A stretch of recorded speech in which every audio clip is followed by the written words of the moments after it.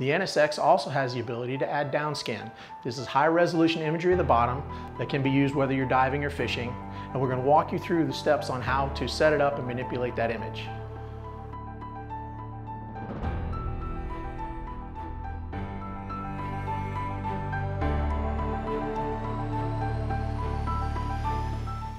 So if we have an HDI transducer or an active imaging 2-in-1 or 3-in-1 transducer plugged into the NSX, we have the ability to view downscan.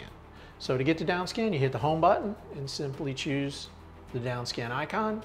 And what this does is gives you a high resolution image of what the floor looks like, the bottom looks like. It's a very limited information of what the water column looks like. But what we have here is called FishReveal, where we're taking from our echo sounder and bringing in those targets in an offset color, where we now get the best of the water column versus the best of the bottom. Because when we see down imaging on a traditional echo sounder, this is just going to be a red line. We can't see all the nooks and crannies, and we don't get the high definition that we do with downscan. Downscan does have the ability to go into the menu and to control it, so you have the ability to manually range or auto range.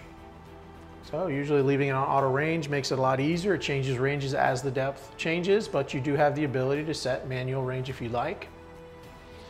Frequency, so you got 455 kilohertz and 800 kilohertz. Remember, with frequency it's inversely proportional, so shallow water 800 kilohertz. Take that out to about 75 to 125 feet. After that, you're going to jump over to the 455 kilohertz.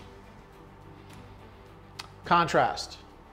So we do have the ability to set it in auto. Even in auto, we have the ability to adjust auto to make it as less aggressive or more aggressive as we want. The biggest problem I see in structure scan, down and side, is they overdrive it. So what happens is you overdrive it or underdrive it to where you lose all of your definition.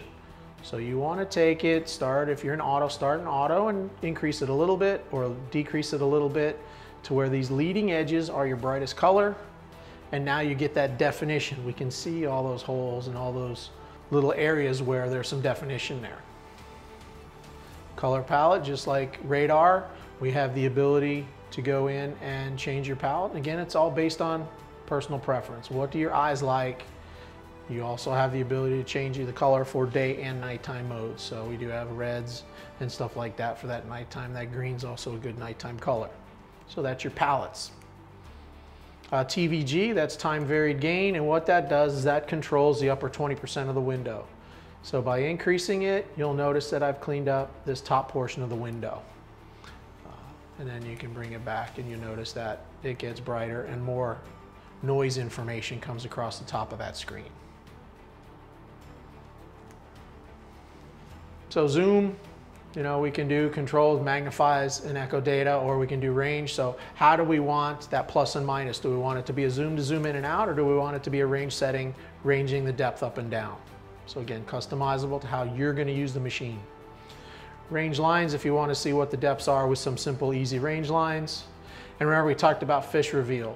So when I go and turn FishReveal off, you'll notice that all those targets are gone because those are being pulled from the sounder. So our sounder is bringing in all those targets. And again, in FishReveal, we have the ability to adjust our sounder settings. So we don't have to jump out of this page to adjust the sounder settings.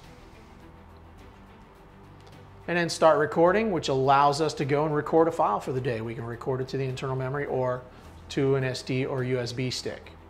And then when we do that, what type of support? So SL3 gives us everything.